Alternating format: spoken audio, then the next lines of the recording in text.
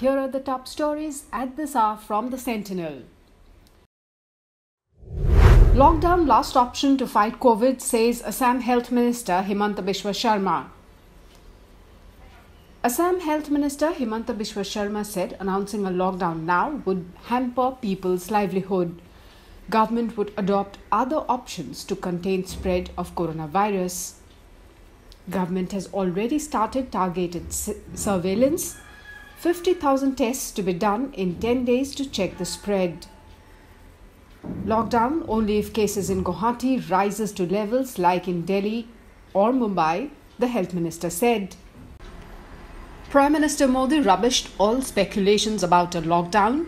He asked all chief ministers to fight such rumours. Prime Minister Modi has asked states and union territories to get ready for Unlock 2.0. Universities should chalk out plan, says All Assam Students Union. Universities, in consultation with the government, should chalk out a plan to ensure that an academic year is not lost, ASU General Secretary Lurinjyoti Gogoi said. Under normal circumstances, final semester students of postgraduate and degree levels would be appearing for exams in June.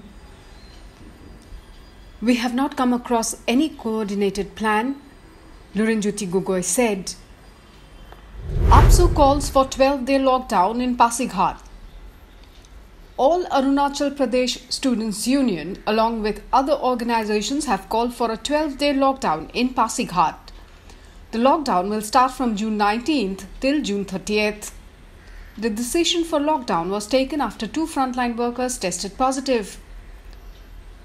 Lockdown has been announced to stem any possibility of community transmission, APSU Vice President Major Taku said. Arunachal MP seeks urgent steps to thwart any new China move.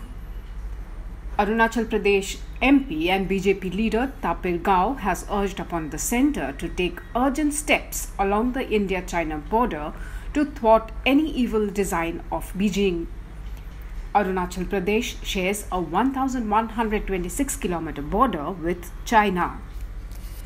China cannot be trusted and could resort to its deceitful tactic any time, Gao said.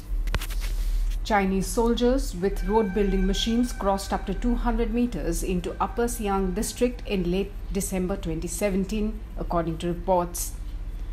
Gao's comments comes in the backdrop of the India-China violent face-off in eastern Ladakh that left 20 Indian brave men martyred.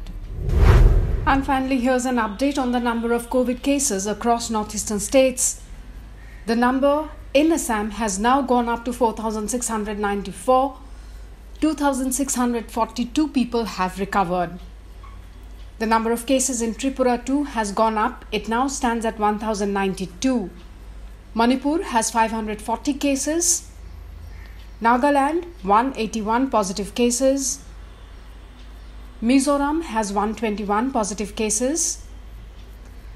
Arunachal Pradesh has 99 cases.